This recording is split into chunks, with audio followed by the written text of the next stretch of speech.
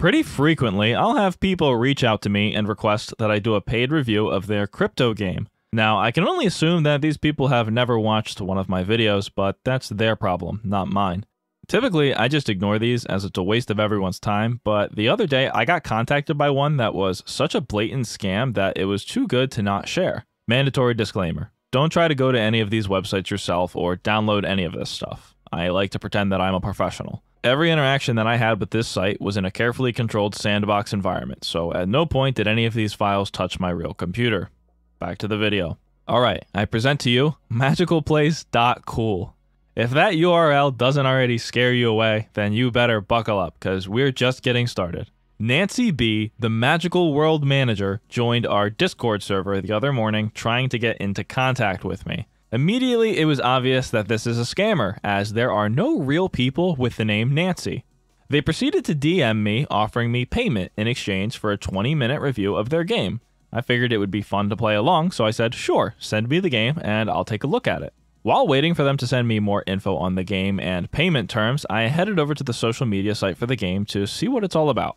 This is where things got interesting. Their Twitter account has over 6,000 followers and their Discord server has over 6,000 members. They even have a medium.com blog with a bunch of posts. They also have plenty of screenshots, artwork, and even some gameplay footage. This all appears very legitimate.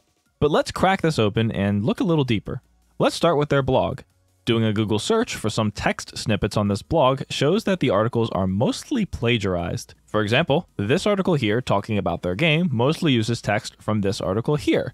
They've just removed some random paragraphs and replaced them with their own, which instead talk about their game. Now for the Discord server. 6,000 members is a lot, but what you might not be aware of is that that number can almost never be trusted.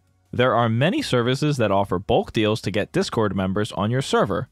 They have thousands of bots and stolen Discord accounts that will just join your server and remain offline, inflating your member count.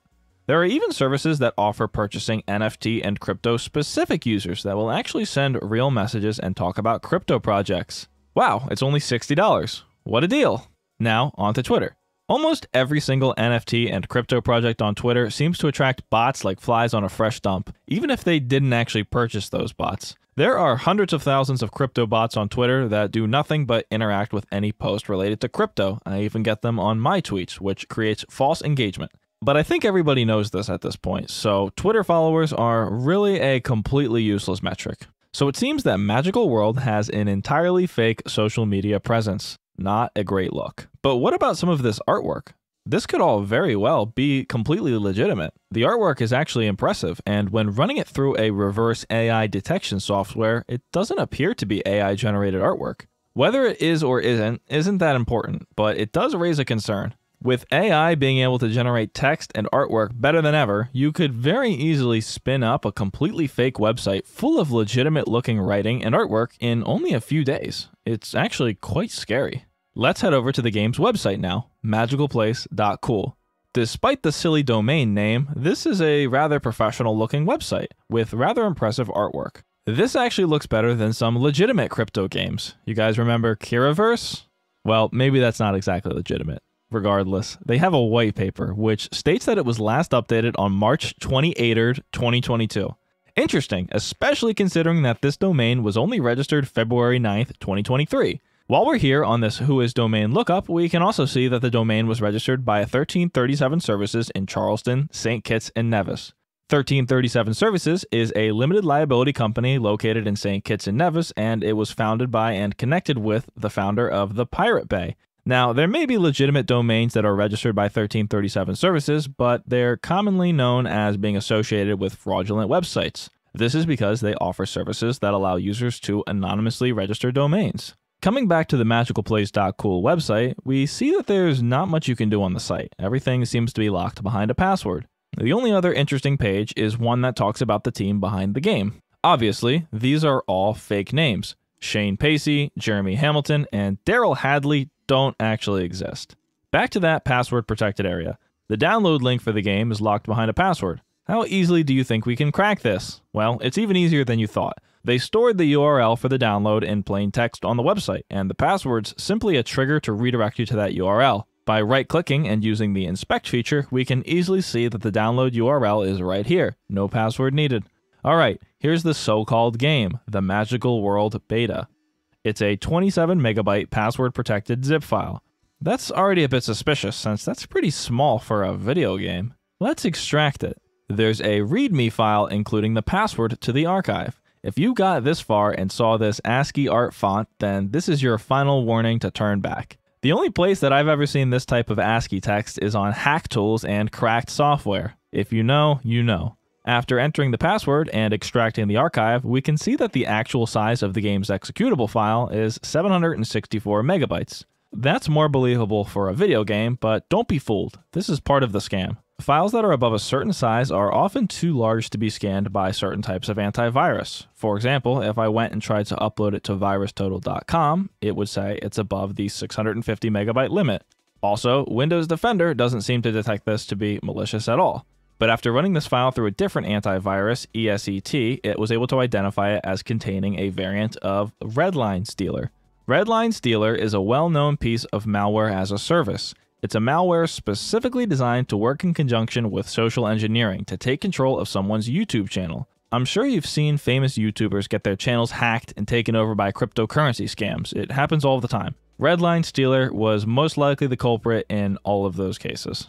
This is a pretty dangerous virus, and after having my antivirus detect these files, I reached back out to Nancy. They had the following to say. Yes, we ask you not to worry. Many who participate in the beta test and promote our product are worried about this. But we assure you that there are no malicious files in the game archive. It's just that our game uses a new engine which is based on blockchain technology, and this technology is identified by many antivirus vendors as malicious at this stage, but it's completely safe. Oh, okay. They then asked me to disable my antivirus and assured me it was completely safe. Sounds good. Time to run this bad boy and see what happens. But before we do that, let's look through some of the other files that were in the archive along with the game. What might appear at first as typical data files that would be included with a video game, they're actually nothing more than a bunch of just completely unrelated libraries. These have nothing to do with the game. This one's just the standard DirectX installer from Microsoft, and these are some drivers for a program called VCam. Both are legitimate programs included here as a distraction. Now at this point, the scammer had DM'd me again, giving me the password to access the file, and they said that they would send me money as soon as I could send a screenshot of me launching the game. Little did they know, I had already bypassed their password and was already picking apart their malware. Anyway, time to run the game. Loading the file into recorded future triage, we can see almost immediately that this is no video game. Upon running the .exe file, a command prompt window will open for less than a second and then immediately close. This is all that it takes for our computer to become completely infected. Reading through the malware analysis report, it seems that this is guaranteed to be spyware, specifically one that steals your credentials stored in files on your computer. This could be saved bank passwords, your saved crypto wallets, and most importantly, your YouTube username and password. If you don't already have two-factor authentication enabled, I strongly encourage you to do so, especially two-factor authentication that sends a text message to your phone. But most importantly, never run .exe files from some random person that messages you on Discord. Like I mentioned before, it's at this point that they would then be able to take control of my social media accounts. Most importantly, they'd start by retweeting scam tweets, DMing other influencers while disguising themselves as me, and posting videos on my channel. This is how the virus spreads, through social engineering and masquerading as other influencers. Based on the triage analysis combined with the results from my antivirus, I can pretty confidently say that this is definitely some sort of a variant of Redline Stealer. I did crack open the file using Ghidra to take a look at some of the code, but I'm not a super user of this program by any means. The only thing that I could determine was that the file contains hundreds of thousands of lines of nothing but zeros and also some code that does pointless math. These two things, when combined, create an artificially large file, making it not only seem more realistic as a video game, but more difficult for some antivirus programs to detect. I created a new virtual machine and gave it very poor specs so it would lag and I could see what was going on in that command prompt pop-up that appeared for just a second. As shown here, it just printed that it's trying to find distinct real roots of infinite numbers, or at least that's what I assume this means. Basically, just confirming that it's pointless math, no sort of video game is happening here. Running the program through Wireshark shows that upon launching it, it immediately makes a connection with an IP address located in the Netherlands. This information's pretty much useless for me though, because they could really be located anywhere. It was at this point that I returned to the chat with the so-called marketing manager. I asked if they could send me a screenshot of them launching the game so I knew what I was supposed to be seeing. They said, sure, give me a minute, and then went offline, never to be seen again. So, what did we learn? Most importantly, never download and run any suspicious files. Also, don't trust someone just because they came from a company with a lot of Twitter followers and Discord server members. That can all easily be faked.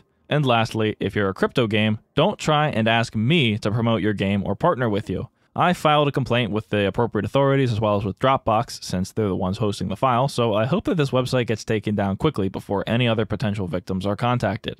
I was really impressed with how well put together this scam is, and how sophisticated they are with creating a file that's not detected by Windows Defender. But this is a very common scam, and it can affect anyone, not just influencers. Never download suspicious files, and definitely don't run them. If something sounds too good to be true, it probably is. Thanks for watching. Please share this video to help raise awareness for this scam so that none of your friends or family fall for it. If you enjoyed the video and you're a crypto company interested in promotion, please reach out. I can be reached by carrier pigeon, smoke signal, or through the comment section on the Gangnam Style YouTube video. Goodbye.